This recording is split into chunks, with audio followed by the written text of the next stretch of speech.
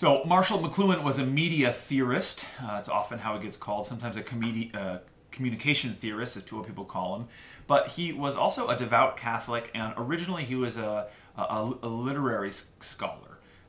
And I think all of that's important. That whenever he talks about a medium, or media, or technology, he has a very interesting way of describing what a technology is.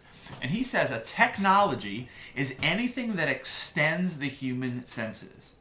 So he refers to a newspaper as a technology, and he says that it extends the sense of sight. You can kind of record things visually, and be able to recall them later visually, even though the moment that they were written has gone by. And the same thing's true of the photograph, things that we would call medium. But he also extends it to things like a glass. He would say a glass is a media.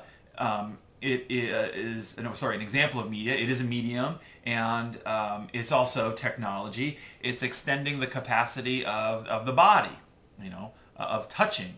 I could do what the glass does in my hand, but it does it better. It extends it. Telephone extends the ear, the sense of hearing, etc., etc.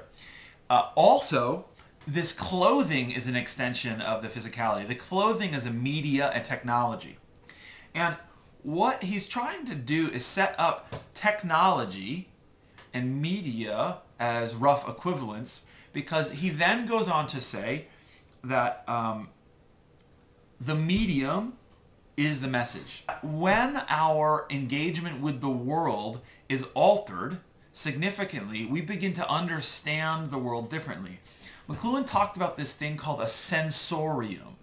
And the sensorium, he said, was a calibration of the human capacities situated to your context and your place in the world.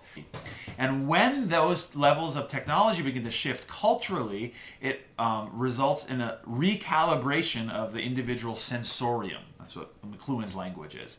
So, when the radio came around, and it changed the technology because it allowed ears to be heard everywhere over a large period of time, and one person could broadcast and be heard by many, the calibration in individuals who were part of the new radio culture suddenly had to figure out what it meant to be in the new culture, and what being in the new culture had to do with the recalibration of how they interacted with the world, now having a lot more radio and oral chatter than they did before. And so McLuhan, working with this idea that the mediums with which we communicate change our sense of the world, and therefore they kind of change our sense of self, said the medium is the message. The medium, or process, of our time, which is electric technology, so this isn't digital, but electric, radio, television, is reshaping and restructuring patterns of social interdependence in every aspect of our personal life. It is forcing us to reconsider and reevaluate practically every thought, every action, and every institution formerly taken for granted. Everything is changing. You, your family, your neighborhood, your education, your job, your government, and your relation to the others. And they're changing dramatically. This might as well have been written yesterday. It might as well be in Brian McLaren's latest book, Everything Must Change, or in any number of other things, or in Philip Clayton's Transforming Christian Theology. And McLuhan is writing this in the 60s, I believe it's 67, and he goes on to say, societies have always been shaped more by the nature of the media by which people communicate than the content of that communication. The alphabet, for instance, is a technology that is absorbed by the very young child in a completely unconscious manner, by osmosis, so to speak. Words and the meaning of words predispose the child to think and act automatically in certain ways. The alphabet and print technology fostered and encouraged a fragmenting process, a process of specialism and of detachment. So instead of needing to listen to the whole world or see the whole world or take in the physical, the smells of the world, we begin to read linearly from left to right, one line at a time, top to bottom in the West. And he says it helps to fragment our world into a very kind of rigid, logical, visual way of thinking. He calls it a visual, rational way of thinking. Electric technology fosters and encourages unification and involvement. It is impossible to understand social and cultural changes without a knowledge of the workings of media. 1967, he is writing this. He goes on to predict in this book and elsewhere that beyond the age of the electrical, which is what he was writing, will come the age of something that we now would call the digital age. And he says what will happen in the digital age is a re-tribalization as a result of the involvement. And if we look at things like blogging cultures and the rise of things like the in my particular denomination, the Religious Society of Friends, the Quakers, there's a group of us called Convergent Friends, or we sometimes get kind of called that. People who are interested in emerging church thought, who are also Quakers. And there are so few Quakers in the country anyway that we would not have found each other in a consistent way if it weren't for the internet. So McLuhan's prediction that the shift of the new media of blogging and YouTube and technologies that the internet predisposes us towards are helping to, what he says, re-tribalize us. Make us connect to one another in intimate ways that we wouldn't necessarily have done before. I take two big things out of it. The first is an understanding that how we express ourselves can sometimes change how we experience the world.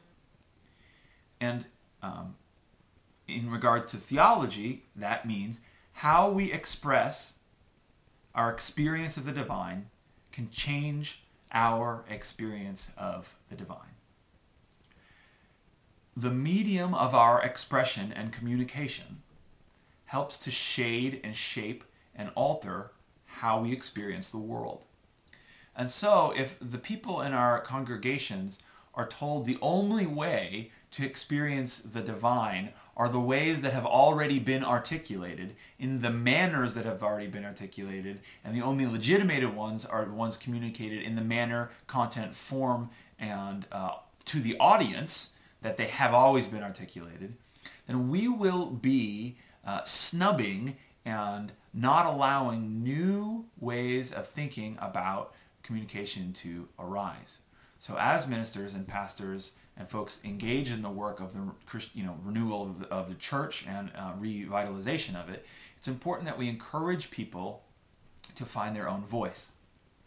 McLuhan says, in the name of progress, our official culture is striving to force the new media to do the work of the old. In theology, after Google, we will encounter new ways of doing theology which were not suited to the publication of books, treaties tacked to walls in Germany, or to academic conferences where you only get in if you've got a PhD.